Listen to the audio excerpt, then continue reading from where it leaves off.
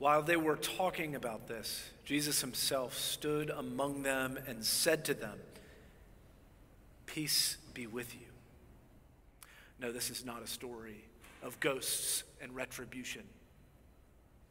This is a story of embodied restoration and peace.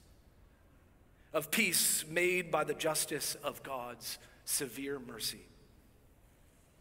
In one sense, this is an extraordinary story, is it not? An extraordinary story of God's kingdom.